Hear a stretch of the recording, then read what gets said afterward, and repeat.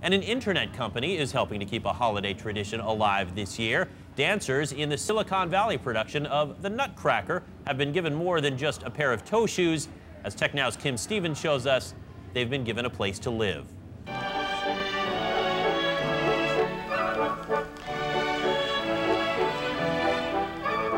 With each step in this holiday tradition that is the Nutcracker, these dancers become more at home in Northern California. Many of them lived in Cleveland when this was the Cleveland Ballet. The dancers traveled back and forth between Ohio and California. But earlier this year, it became Ballet San Jose, Silicon Valley.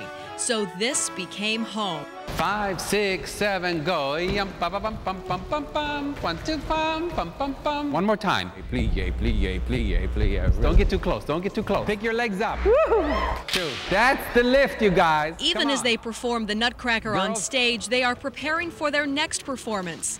Gaité Parisienne here in the studio.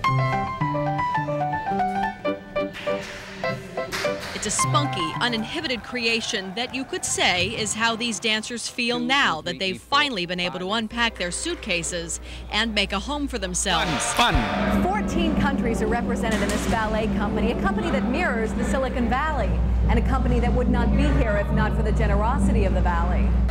With the money that I make, no, it's impossible. Impossible. I mean, to live here.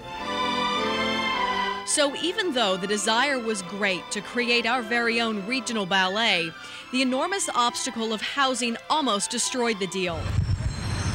So the city found housing, and Resonate, an internet services company, gave the ballet a $30,000 grant to help the dancers pay for the many costs of moving into an apartment. Oh, I'm very appreciative. Without them, I think it would have been quite a feat, you know.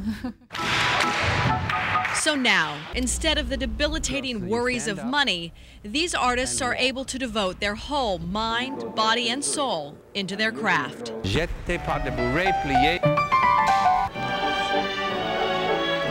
I do love to dance. Being on the stage, you know, hearing the applause, it's unbelievable.